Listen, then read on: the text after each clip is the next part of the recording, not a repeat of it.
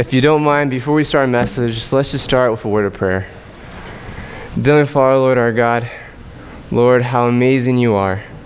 And Lord, today we have the opportunity to be here on your Sabbath and to praise you, Lord. Lord, we pray that you open our hearts and our minds to your Holy Spirit, Lord. And may the message today touch our heart. And Lord, may we just draw closer to you. We love you, Lord, and thank you so much for loving us. In your name I pray. Amen. Amen. So this morning, I brought a present. And I know when I first brought it, some of the deacons asked, they're like, oh, is there another baptism? And I was like, no, it's an illustration. But I don't know about you, but who here likes gifts? Raise your hand. I don't think I've ever spoken to anybody who said, I really don't like presents. Like, I have horror presents. Please don't give me a present. I don't think I've ever spoken to someone who just hates gifts. Have you? I mean, think about it. When we go to Walmart and it's buy one, get one free, we like that. It's like a free gift. And talking about gifts, it reminds me of Christmas. And do you remember as like a little child, the days before Christmas, leading up to Christmas, the presents were under the Christmas tree. And I remember as a little kid, I didn't believe in purgatory, but the days before Christmas felt like it because there they were, but I wasn't allowed to open them till Christmas Day. And I still remember this day, the joy of waking up on Christmas Day and getting to open the presents. But you know what? Something interesting happens. When you get older, the gift of receiving presents kind of shifts to giving presents, doesn't it? I mean, there's nothing better than finding that perfect gift. You find that perfect gift that is everything they could ever want or desire, and seeing that expression of joy on their face. It's just a split second, but when you see that expression, it's all worth it. And for me, I'll be honest, my love language isn't giving gifts. I love doing it, but it doesn't come easy. And if you're like me, if your love language isn't giving gifts, you understand when you're going shopping to go find gifts, it's an all-day ordeal. I mean, you block out your whole calendar for at least a day or two, because you're not just going to be walking in there and find it right off the spot. But you see, on the other hand, if you are a gift giver, see, my grandma is. And she's so good at giving gifts. I mean, she can walk into the store and she can find the perfect thing for you. And when you get it, you'll look at it and you wouldn't even imagine you wanted it, but it's perfect. She just has a gift of giving gifts, but I don't have that gift. So for me, every time when Christmas comes around, it's a struggle. And if you're in the same boat as me, you understand, because finding the perfect gift takes days, sweat, tears, and if you're going shopping on Black Friday, maybe even blood. But once you find that perfect gift, there's that joy, isn't it? Because you found it. But then after you find the perfect gift, it doesn't get better, it gets worse, because then you have to wait to give it to him. And have you had that, where you had that perfect gift, but you have to wait like 2 weeks to give it to him? And you even hit it like, I found the perfect gift, and you're going to love it. Like, oh, what is it? I can't tell you. But then finally you get to give them that perfect gift. And you see that expression on their face, and it's worth it, isn't it? The time, the tears, the sweat, maybe even blood. It's worth it when you see that look on their face as they open the perfect gift. And that's how Jesus felt right before he left us to go to heaven. He had the perfect gift for you and me, and he couldn't wait for us to open it. So as we start this morning, I'd like for you to join me in Acts chapter 1. So open up your Bibles with me to Acts chapter 1. And we're going to start with verse 3. Acts chapter 1, verse 3.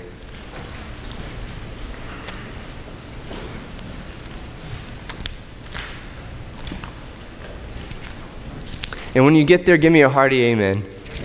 Amen. In Acts chapter 1, verse 3, it says, to whom he also presented himself alive after his suffering by many infallible proofs, being seen by them during 40 days, and speaking of the things pertaining to the kingdom of God. And I just want to stop here. As we read this, it says he gave them many infallible proofs. The Bible doesn't tell us what those infallible proofs are, but I can only imagine what they are, can't you? And I don't know about you, but I can't wait till we get to heaven and we get that HD, 4D, whatever, and we get to watch Jesus' life. And we'll be able to see, what did Jesus do during these 40 days? Well, let's continue. In verse 4 it says, "And being assembled together with them, he commanded them not to depart from Jerusalem, but to wait for the promise of the Father, which, he said, you have heard from me. For John truly baptized with water, but you shall be baptized with the Holy Spirit not many days from now." Therefore, when they had come together, they asked him, saying, "Lord, will you at this time restore the kingdom to Israel?" He said to them, "It is not for you to know times or seasons which the Father has put in his own authority, but you shall receive power when the Holy Spirit has come upon you, and you shall be witnesses to me in Jerusalem and to all Judea and in Samaria and to the ends of the earth." So what was that perfect gift? The Holy Spirit. The gift that Jesus wanted to give us was his Holy Spirit. Now I want you to turn with me to the Gospel of John, John chapter 16. And we're going to start in verse 5.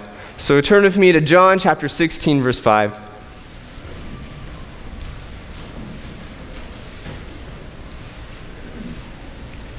And God's word says, "But now I go away to him who sent me, and none of you ask me, 'Where are you going?' But because I have said these things to you, sorrow has filled your heart. Nevertheless, I tell you the truth. It is to your advantage that I go away. For if I do not go away, the Helper will not come to you. But if I depart, I will send him to you." So can you imagine Jesus telling the disciples this? Because I don't know about you, but what could be better than having Jesus right here? Wouldn't that be amazing? I mean, if Jesus was in Keene, none of us would be here. We'd all be over there, right? But he said it was to our advantage that he left. Why is that? Well, you see, Jesus, when he came to this world and he became flesh, he lost one of his divine attributes. Because you see, no longer was Jesus omnipresent. He couldn't be at all places at once. And so even when he was here, the disciples had to look for him. The disciples had to find him. So he knew that if he stayed here, he couldn't be there for every single one of us. I mean, can you imagine, I'm going through a hard time, you're going through a hard time, and he'd have to pick which one to be with. So by Jesus leaving, we receive his Holy Spirit. So now, Jesus doesn't have to choose who he has to be with, because he can be with every single one of us at the same time. Amen. Now I want you to turn with me to John chapter 14. John chapter 14, verse 16.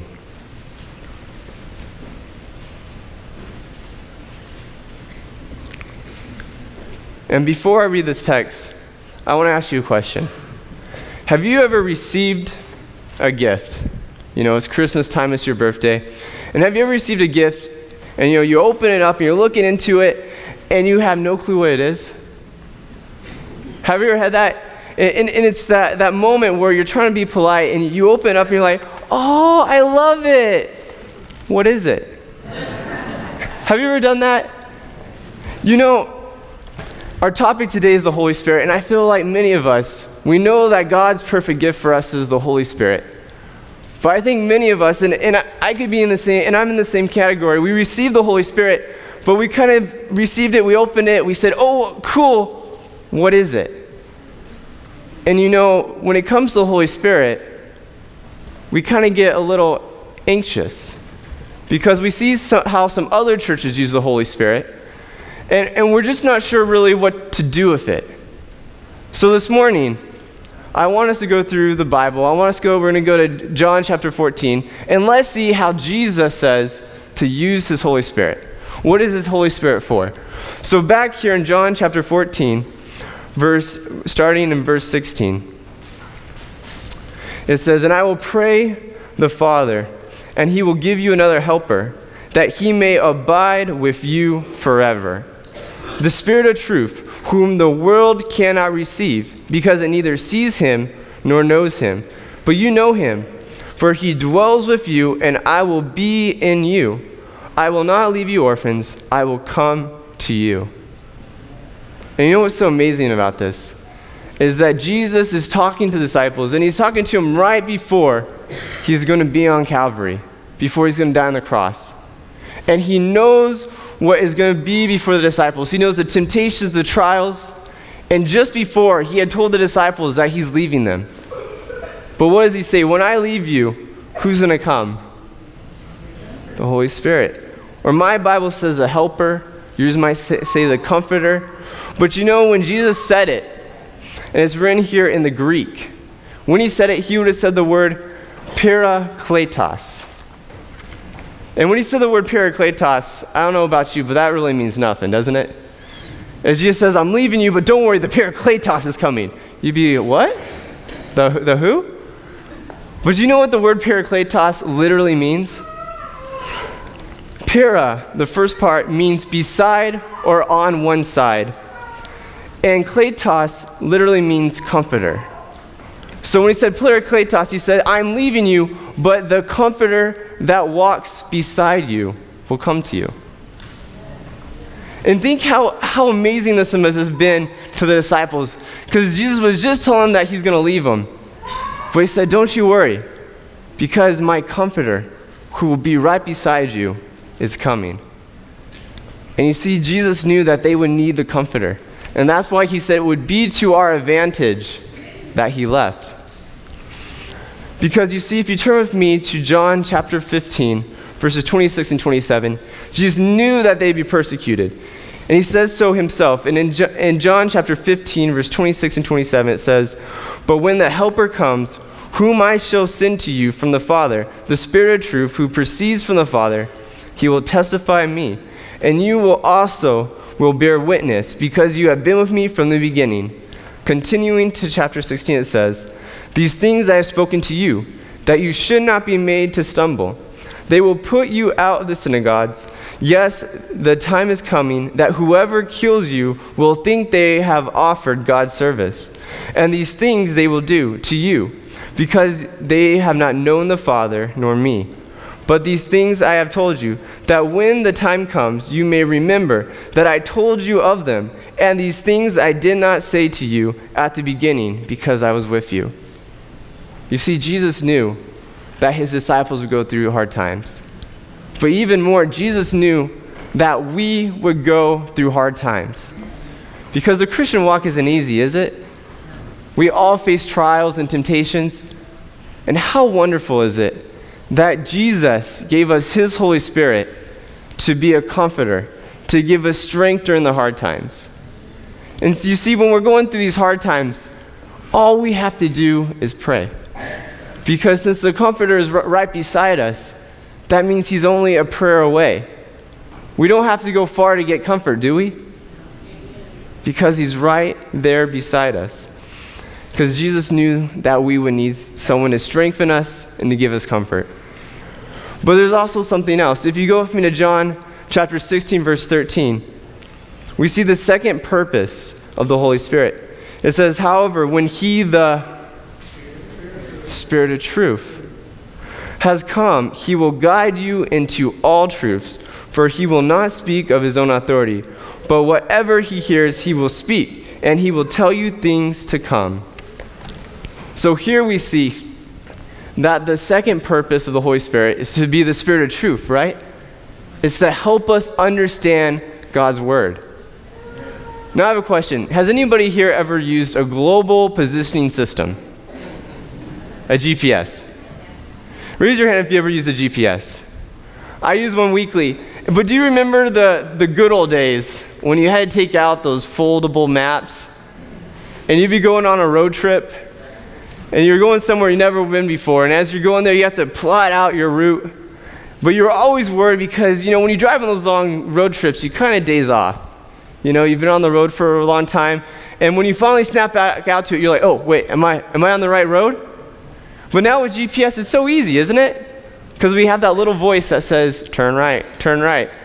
And we don't have to worry if we're on the right way because we have the GPS.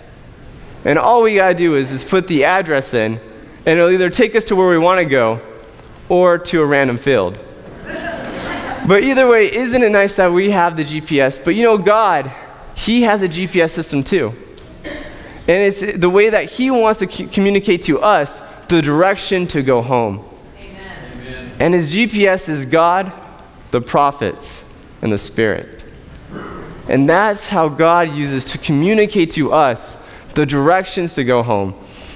And I don't know about you, but I'm so glad God has given us a GPS. Because I don't know about you, but I'm a little directionally challenged. And I'm not talking about driving, but I'm talking about in life. Because I know what I'm supposed to do. We know what we're supposed to be doing, right? But for some reason, we know we're supposed to be going left, but we want to go right because we think that's the right way. But isn't that amazing that God has given us his Holy Spirit to keep us going down the right path? Continue with me in chapter 16, and we're going to start in verse 8. And it says, "And when he comes, he will convict the world of sin and of righteousness and of judgment." You see, the Holy Spirit is here to help us continue on the right path. And even more, as we read in Isaiah 30, verse 21, it says, "Your ears shall hear a word behind you saying, 'This is the way, walk in it,' whenever you turn to the right hand or whenever you turn to the left hand." So here we see that it's the Holy Spirit, that as we're going down life, if we're going down the wrong way, he's the one who convicts us of our sin, who whispers in our ear, who pleads with us, turn around, repent, go the right way. But you know what's so amazing? Not only is it the Holy Spirit that tells us which way to go, but it's the Holy Spirit that once we turn and go the right way, once we start following God, that he gives us strength to continue to walk after God. So not only does he tell us which way to go, but he helps us get there. And I don't know about you, but many times, we get a fork in the road in life. And sometimes I've heard people say, "Man, I just wish I knew what I was supposed to do. I just wish I heard God calling to me, telling me which way to go." And it reminds me of a story of my little sister. She was 4 years old, and my mom was trying to teach her about the Holy Spirit. And as she was teaching her about the Holy Spirit, she says, the Holy Spirit, he's that still small voice. And you gotta be really, really quiet because he's trying to tell you the right thing to do. But if you're not really quiet, you're gonna miss it. You know what my little sister said? She said, "I know, I keep telling him to speak up, but he won't." In our own lives, as we're going down the way, I don't know about you, but sometimes it feels like the Holy Spirit isn't saying anything, doesn't it? But I don't think it's that the Holy Spirit isn't speaking.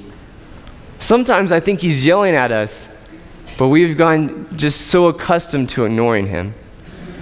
And you see, this isn't a new thing because in Acts 7 verse 51 it says, "You stiff-necked and uncircumcised in heart and ears, you always resist the Holy Spirit. As your fathers did, so did you." And in Jeremiah 7:24 it says, "They did not obey or incline their ears, but followed the dictates of their own hearts and went backwards and not forwards." We can become so accustomed to ignoring the Holy Spirit that we can't hear him anymore. And that's why every time we hear that still small voice and it's telling you to do something, you want to know the simple answer? Do it. As the slogan for Nike, just do it. If the Holy Spirit is telling you to do something, do it. And what you'll find out is the next time when the Holy Spirit tells you to do something, you'll hear it a little louder, and then you'll do it. And then keep on going until the only voice you hear is the Holy Spirit. Well, let's continue. Continue and see what other things the Bible tells us the Holy Spirit will help us with. Continuing in verse 11, it says, "Of judgment because the rulers of this world is judged." And then verse 12 it says, "I still have many things to say to you, but you cannot bear them now. However, when he, the Spirit of truth, has come, he will guide you into all truths, for he will speak will speak not of his own authority, but whatever he hears, he will speak, and he will tell you of things to come. And what's so amazing is, can you imagine poor Jesus? I mean, Jesus had so much he wanted to tell the disciples. And for anyone here who's ever been a student or a teacher, you understand as humans, we can only understand so much information at once. So can you imagine poor Jesus, because he has all this he wants to tell the disciples, but they could only comprehend this much. But guess what? He was able to give, and able to give us and the disciples his Holy Spirit. So today, you and I, we can be taught as the disciples were by Jesus. Because you see, every time we open up God's word, it's a moment, it's an opportunity to commune with God, to commune with Jesus. And you see, this shows why when we open God's word, we need to bathe God's word in prayer. Before we open God's word, we need to say, Jesus, God, will you fill me with your Holy Spirit? Will you open up my eyes, open up my ears, help me see what your word has for me today? And and as you're reading the Bible, we need to be constantly in prayer. Because if we're not constantly in prayer, as humans, we could have the tendency to tell God what we think his word says. You can get some weird Bible studies if you're trying to tell God what his word says. For example, I just want to show you, because you can make the Bible say whatever you want it to. Real quickly, this is probably the shortest Bible study you'll ever hear. But it's 2 verses. Go with me to Matthew 27, verse 5. Matthew 27, verse 5.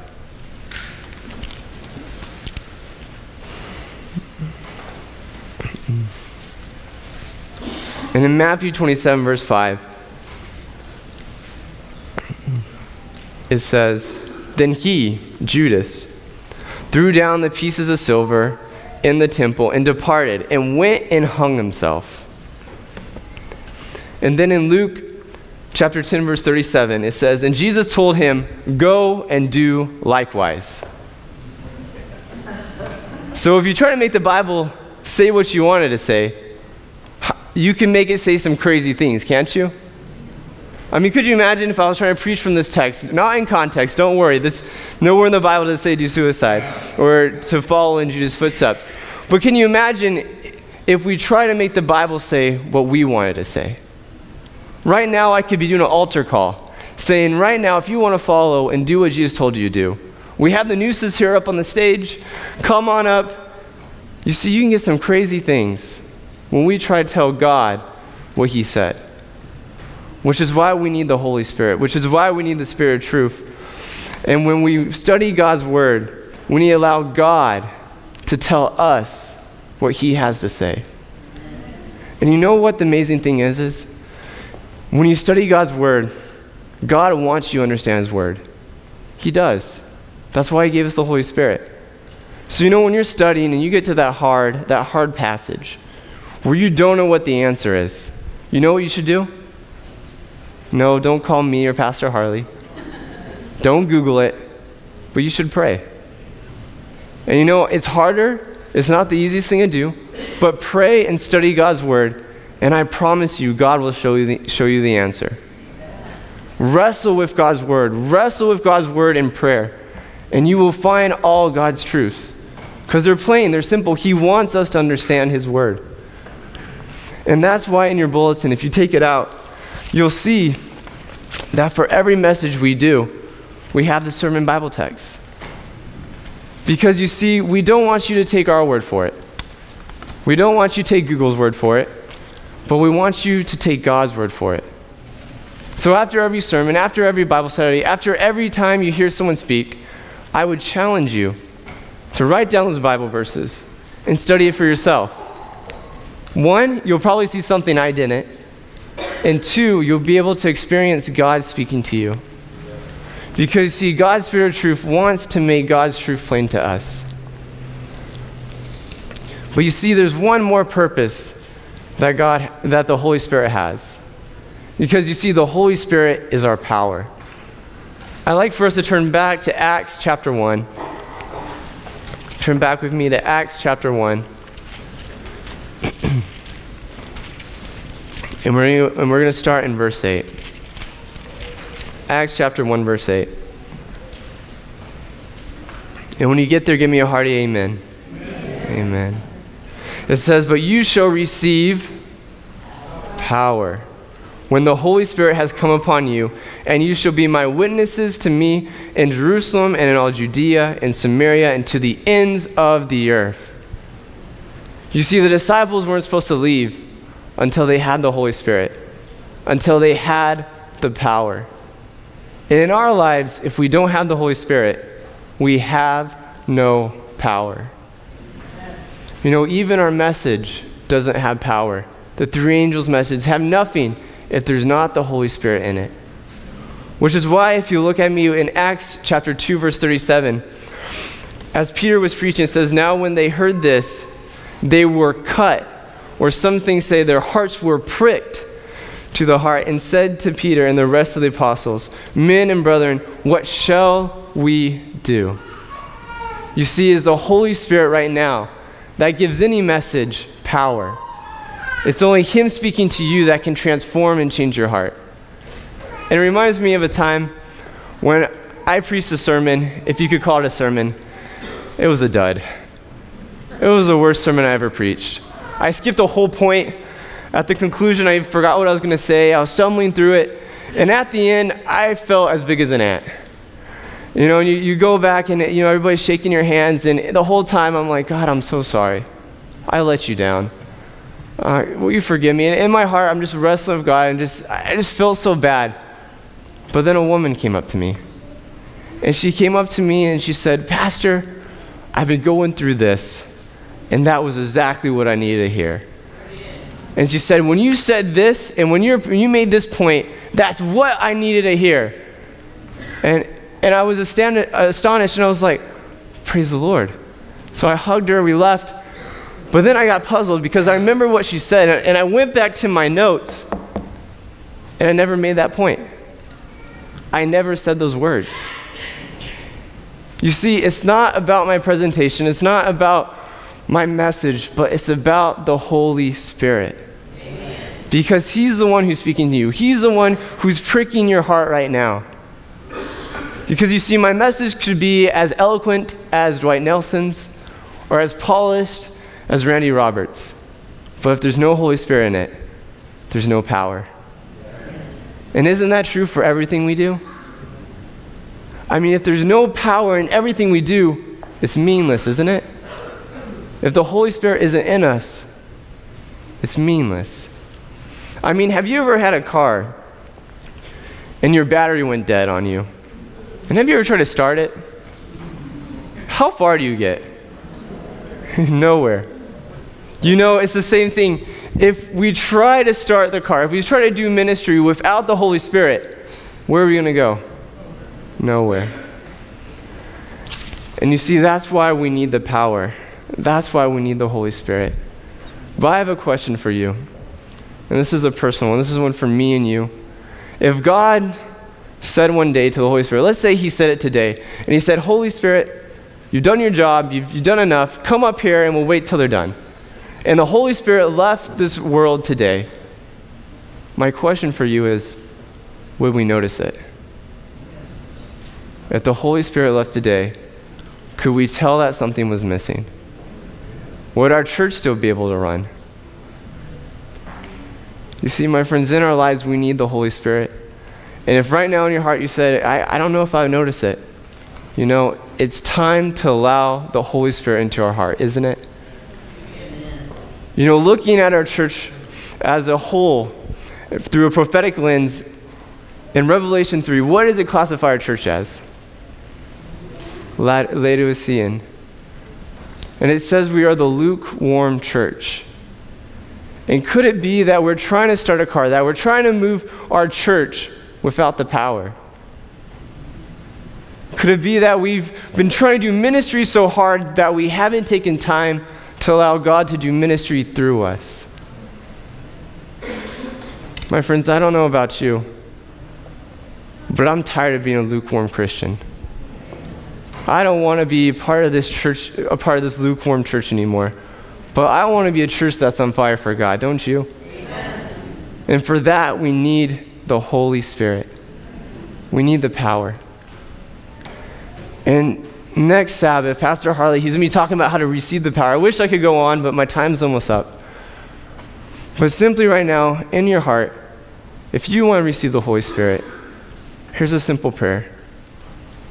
Say, Holy Spirit, make me willing to be used by you. Right now, could you whisper that in your heart? Holy Spirit, make me willing to be used by you. And to close, I want to share with you a story about a man by the name of John Hyde. And you see, he was also known as Praying Hyde or Praying John. He was a missionary in India in the early 1900s. And when he began his missionary work, he had an all-consuming burden for the salvation of souls. And the way he got the name Praying John is that he would not stop praying until a soul gave their life to Jesus. He wouldn't stop praying until someone gave their life to Jesus. And he would wrestle with prayer with God. And one year, at the beginning of the year, God convicted him to pray for one soul a day. And so John, he told his friends, he told his fellow missionaries, he said, I'm going to pray to God. And my goal is, through God, to have one soul a day come to Christ. So when his friends heard that, his friends said, man, that's impossible. You're crazy. What are you thinking? But God gave him the peace and said, don't worry, I'm with you. So for a whole year, Praying John or Praying Hyde wrestled with God in prayer. He would spend long nights all the way until the daylight praying for the lost. He would fast for whole weeks. He would struggle on his knees. And you know what? Just by prayer, after the 1 year, over 400 people gave their life to Jesus. But you see, his story doesn't stop there. His story doesn't stop there. Because one of his friends wrote, after this year, reflecting on this past year, he wrote, was he satisfied? Talking about John. Far from it. How could he possibly be so as long as his Lord was not? How could our Lord be satisfied so long as one single sheep was yet outside the fold? So the next year, Praying John prayed for 2 souls a day. And after many long nights of wrestling in prayer, after fasting, after tears, after that year, over 800 people gave their life to Jesus. And just to make this real fast, our average attendance here at the Cleveland First Church is 200 to 250. So the first year, that's like 2 Cleveland First churches giving their life to Jesus. The second year, oh man, that's like almost 4 churches giving their life to Jesus. But you know what's so amazing? John didn't stop there. He began to pray for 4 souls a day. And it took weeks of praying, weeks of weeping, weeks of wrestling with the Lord before once again he had the assurance that God had heard his prayer and would answer. And guess what?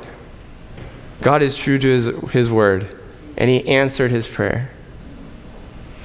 His friend wrote about him saying, John seemed to always be hearing the good shepherd's voice saying, other sheep I have, other sheep I have. No matter if he won the 1 a day, or the 2 a day, or 4 a day, he had an unsatisfied longing, an undying passion for lost souls. He had a passion, a desire for lost souls, and he was willing to pay a price that I don't know many of us would be. Because you see, after all those long nights, after all that time of fasting and praying, his heart actually switched sides in his chest. And at a young age, praying John died. What was the cause?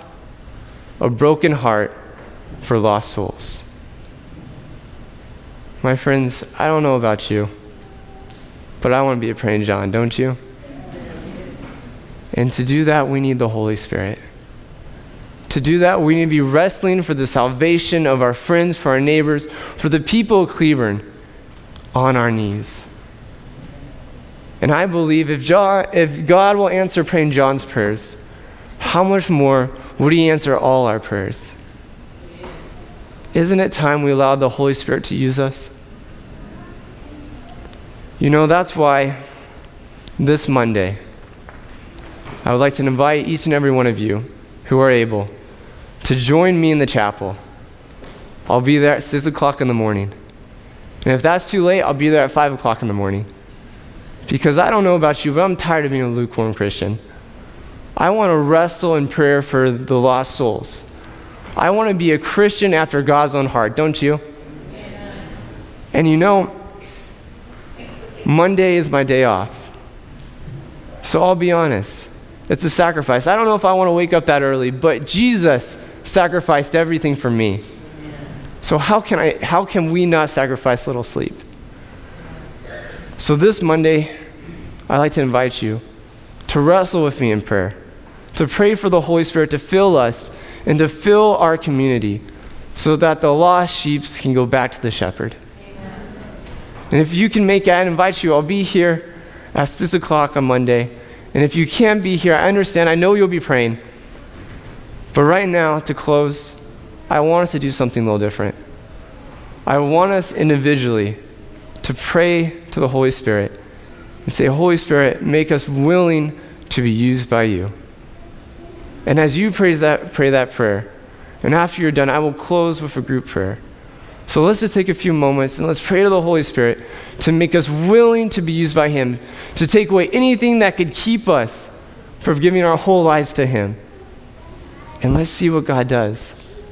God wants to do marvelous things, and he's just waiting for us to work with him. So let's pray.